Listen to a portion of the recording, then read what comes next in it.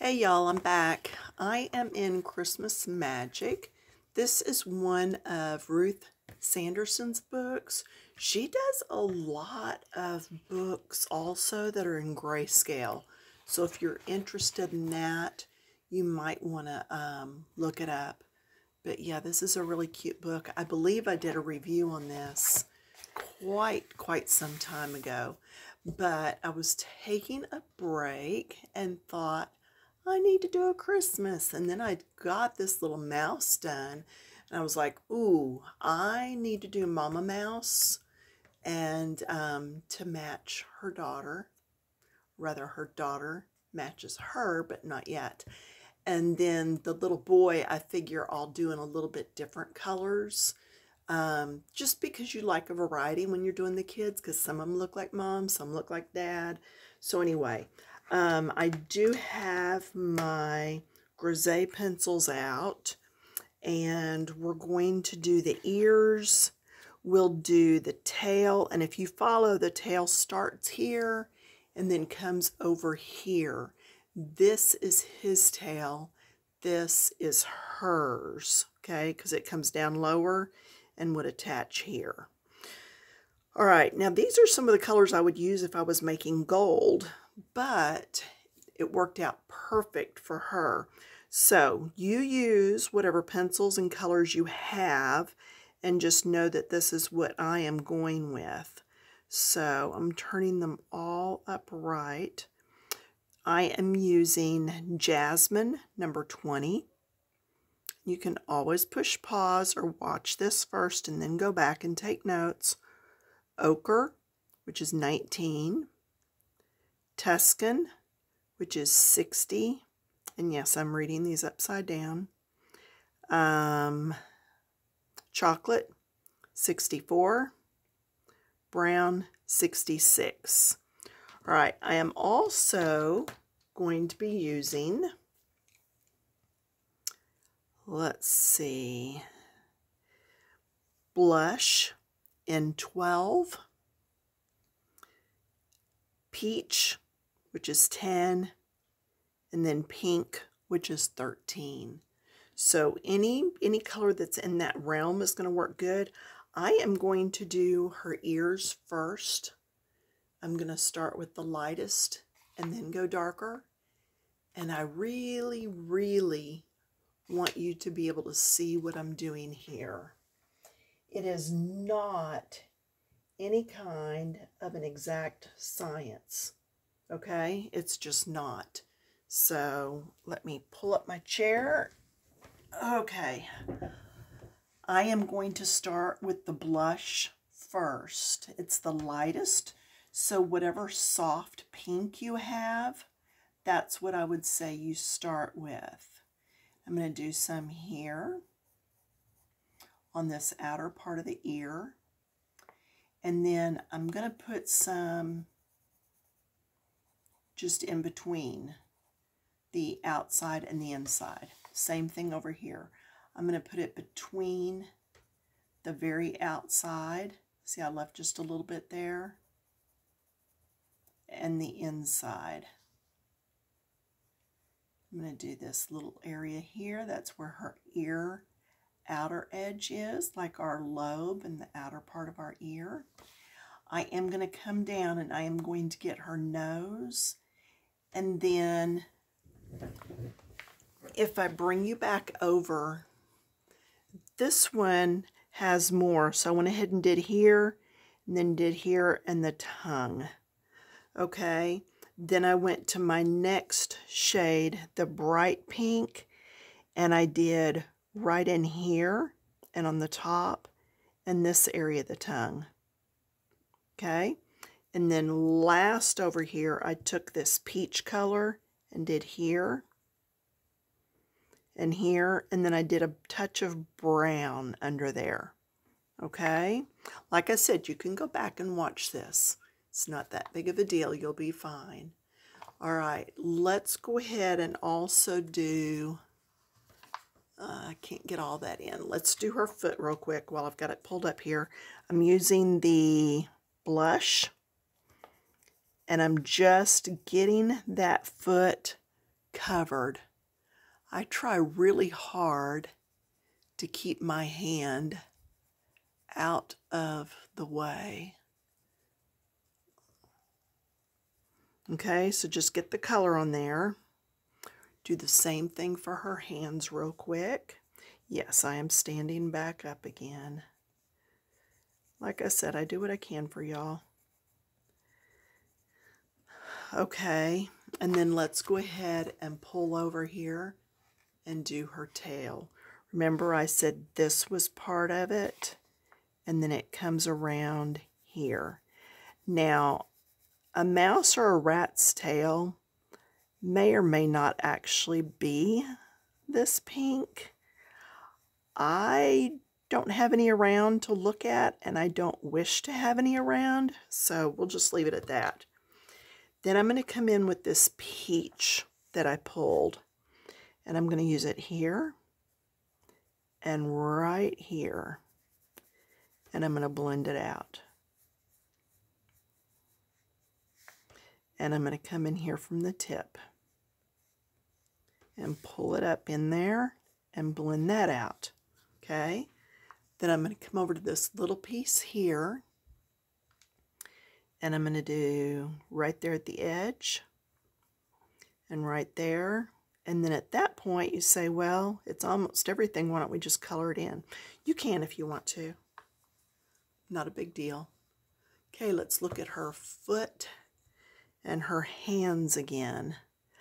Right down here, I am going to use this just where there might be a little bit of shading. And really, it's just to get some more color down there. Okay? Basically, it's to get more color. Then on the hand, do the same thing. Just getting some color in here so it's not just one solid peach.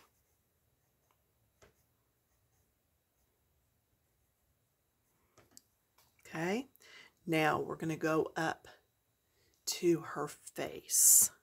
I'm going to go to that bright pink that I pulled. It's just called pink. I'm going to do right there on the tip and then blend it up. I'm going to come back with the regular blush, so whatever colors you pulled, and I'm just kind of blending that. I just wanted it a little brighter right on her tip. I'm going to come in with just pink, my brightest shade this time, and I'm going to come over here and do some in her ears. Now I'm going to blend all this in a little bit, so don't get all caught up in what goes where. And I am doing her ears a little bit brighter than I did the child's, so don't worry about that. Then I'm going to come in with this peach, and again I'm going to go down into the fur a little bit because that's where that ear goes. And then I'm just going to go in here where these lines are. I know sometimes, sometimes it looks like a hot mess before it gets better. We've discussed that. Okay. Then I'm going to take my lightest shade and I'm going to blend all of this together. Just blending. I just really think that when you add more layers in there, more different colors, it adds depth. And now her ears don't look so flat. Okay? Now, I am also going to come back in with my chocolate. Okay? I'm going to come down here because I did this down here on his feet some, hers, excuse me, the child's. And I'm just going to get some color coming out, just a bit.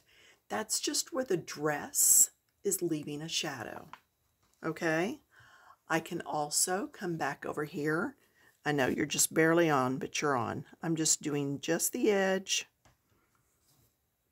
just the edges, just for a little bit of contrast there. Then I'm going to come up in here,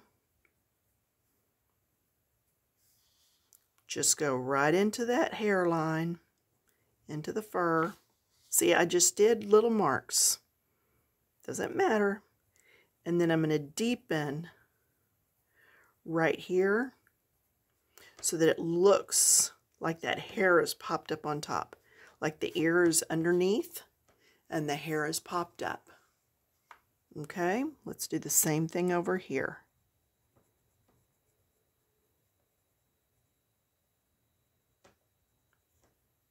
All right, now, ready to do the fur? Okay, stay with me because fur is not really hard. You see how they have little bitty lines all over the place where Ruth put those little bitty lines? That's what we're going to do. We're going to take and just do little bitty lines. Stay with me on this. If you want to watch first, that's fine. I always believe that maybe watching the first time through might make it a little easier. Now notice here I went that way, but then here I go up and down. Follow the lines, the direction that the hair would be growing, the way that she has the lines on there. Okay, little bitty choppy lines. Let's put that pencil down. That was my jasmine. That was my lightest. Now my next darker color. So even if you do one of these in grays, pull 3 or 4 grays, 5 if you want. Same thing. I start with the lightest and go to dark. Because if you start dark, your light's not going to show up as easily. You're going to be working against yourself. So here I go again. Same thing. Now, with my lightest colors, I am going to use more of them. Do you see how her face is rounded this way? But it's also rounded this way. So this would stick out more. These would be more down and going under. So this is going to be a little darker. And all this up here is going to be that little bit lighter. Because I'm using 5 different colors, this counts as one of my lighter colors.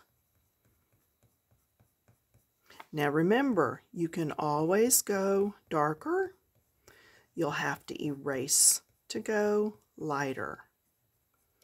So I can still go over all of this and it's fine. I am staying out of her eyes.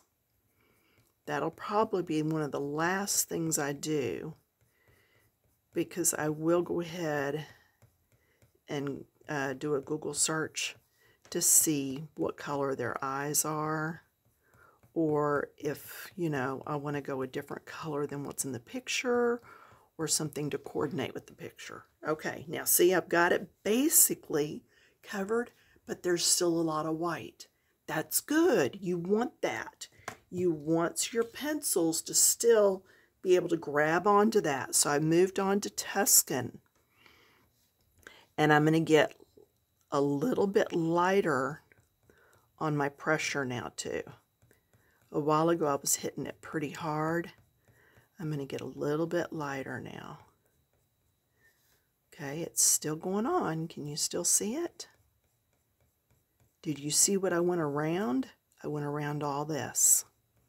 I am going to go into it in a minute, but I'm trying to go ahead and get my sides established first.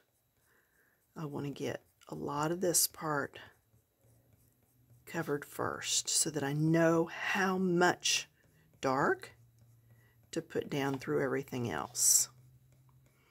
And don't forget to go off the edges up here. When you get ready to do this background, you'll have to tuck it down under there, or you could do everything else and then do her on top. Up to you. Now, I've done a big bulk of this triangle, big bulk of this triangle. So now I'm going to add some up through the middle, but I'm not going to fully cover it. .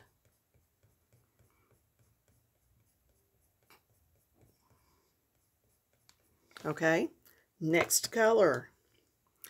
I'm using chocolate. I don't know what you'll be using. I'm going to do this area over here.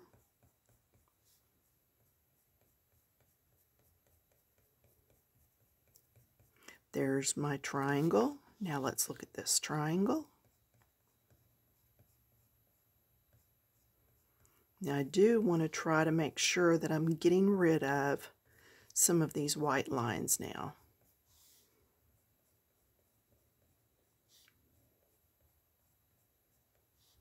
Now I'm going to come in and just plant some all over in here. Now you know what's next. I'm going to use brown. Now this one's pretty dark, so this is going to be my last and darkest color. Do you see how I'm being a little more careful here? I'm making sure that I'm getting all the way to the edges this time. Getting all that covered up. And not to fear, because I am going to go back into with my lightest color again in a minute. I just want to make sure. See, like all this here where all that white is popping through, I want to get all that covered this time. So my little choppy lines.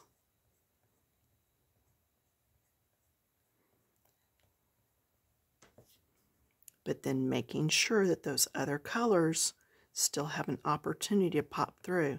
Now, because I am using an oil-based pencil, these Grizayes are oil-based, it also means that they blend well. So as I'm adding this color, they're almost just self-blending. Now, I'm going to put a little bit of this in here. Do you notice how little my lines are? They're itty-bitty this time because I do not want this dark color to take over. Now, I'm going to come back with my very first color, and I'm going to do a once through just to make sure. See, I'm doing longer lines this time. I'm just really trying to make sure that all the white paper is covered. Not only that, it's blending some of these lines together. Do you see how she's lighter right here than she is over here and over here? That's because this part is curving down. Okay, now I can brighten that a little. Look how if I do that just a bit, just get a little bit of color in there, how it brightens that up. Now, let's zoom back out. See how this and this, same colors, but they look different. It's because I went back over her at the end with this color. I think on this one, I went back over with my second color, the ochre. So I could still even use the same colors and do this mouse and end up with something different. Okay? Now I will tell you, because it's light right here, that means whatever colors I use on this mouse, that area is going to be lighter. This area here will be lighter. Do you see how the artist actually has fewer brush strokes here, fewer ink strokes? See how this is dark and then this is not as much. This right here is not as much. That's telling you automatically that that's this lighter area. Okay, so pay attention to some of those lines that that artist has put in there. All right, well, that's really all I have for you. The cookies. When you're doing cookies, do you see how there are dots close together right here? Let's get a look at these cookies. There we go. What do I have for a pointer? I will use this. This is a dowel rod that's been sharpened that I use with painting sometimes. Okay, so right here, all these dots, that lets you know that that's where the shadow goes. So if they go under the green line here, under the green line here, then they also go under the green line there.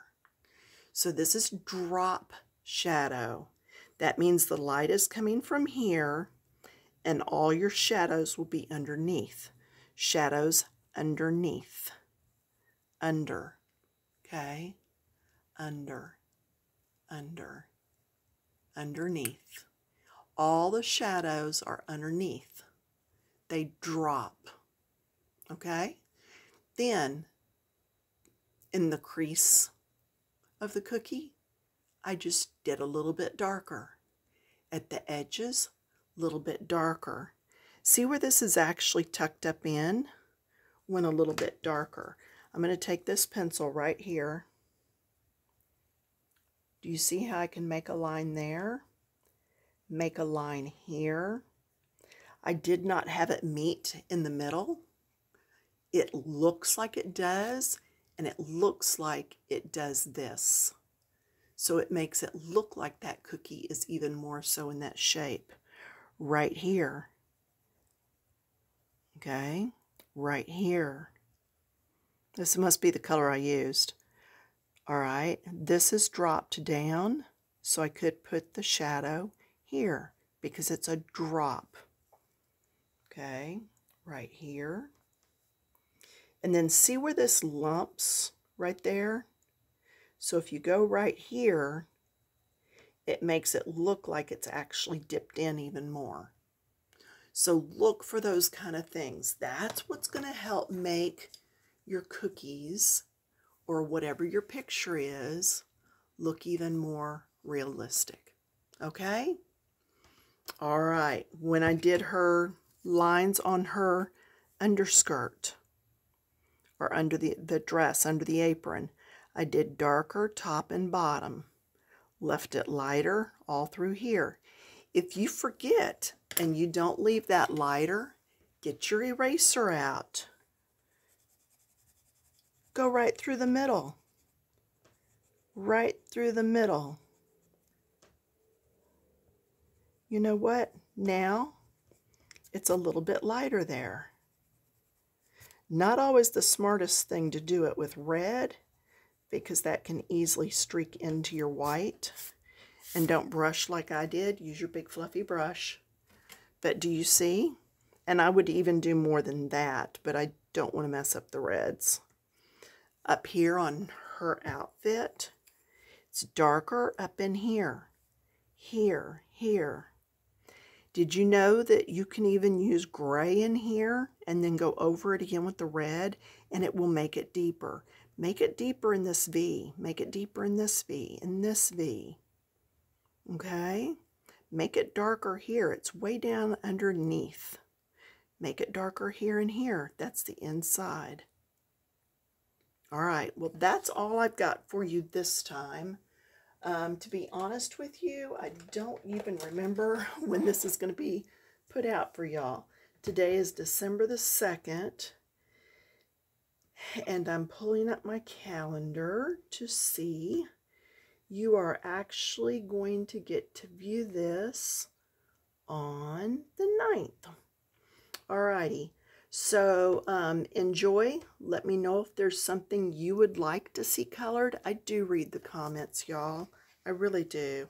And this is a fun book, Christmas Magic, okay, by Ruth Sanderson. I will see y'all in a few more days. Okay, bye-bye.